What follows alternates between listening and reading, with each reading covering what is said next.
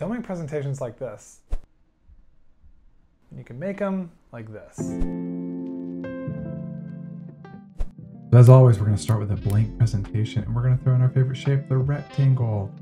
We're going to set this to gradient fill, and that looks terrible. So we're going to grab 3 cool colors, and we're going to make that into a new gradient. We're going to throw in a 3D model of the Eiffel Tower. I'll drop a link in the description, and make that way bigger. You'll see why in a little bit. We're going to duplicate that slide, and we're going to shrink the Eiffel Tower down, move the model a little bit, and we're going to repeat that for a couple more slides, moving it down every time. Now we have to add in some words, and we'll pick a cool font like Monster Rock Black, and that'll be our heading.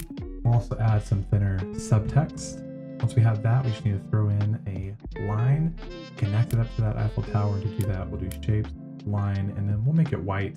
Increase that width just a little bit and change it from solid to cool dashes. We're going to select all those, and then we're going to group them together, and we'll use that across the rest of the slides. We'll copy it to the other side to get some balance, make some micro adjustments, and then just go crazy with it. We're going to add 3 more to the next slide. Make those generally look aesthetically pleasing.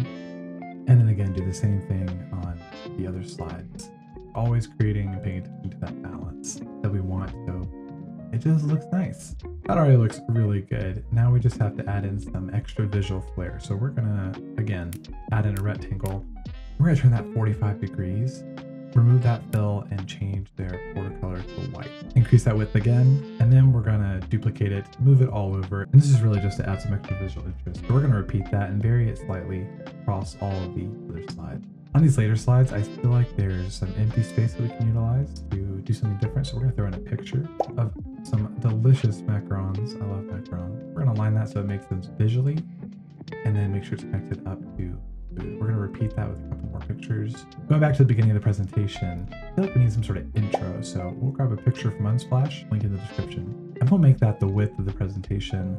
We'll go ahead and copy that. And this is so if we go to design, format background, we can make the slide background that picture. And so we'll paste it from our clipboard. Now we can add in our intro words, merge and using union. This makes them a shape that we can then fill with the slide background fill.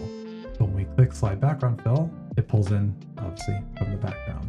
It's a little bit hard to see, so we're also going to add some shadow to make it pop a little more. And now we have the fun job of moving a bunch of stuff off so that our morph transition will work like we want it to. You need to make sure that basically the element that you want on a slide is on the previous and on the next slide, so it morphs in and it morphs out. Finally, to add a nice little bookend, we're gonna take that same Eiffel Tower effect. We're gonna add that same picture again. We're gonna send it behind. This really rounds out the presentation.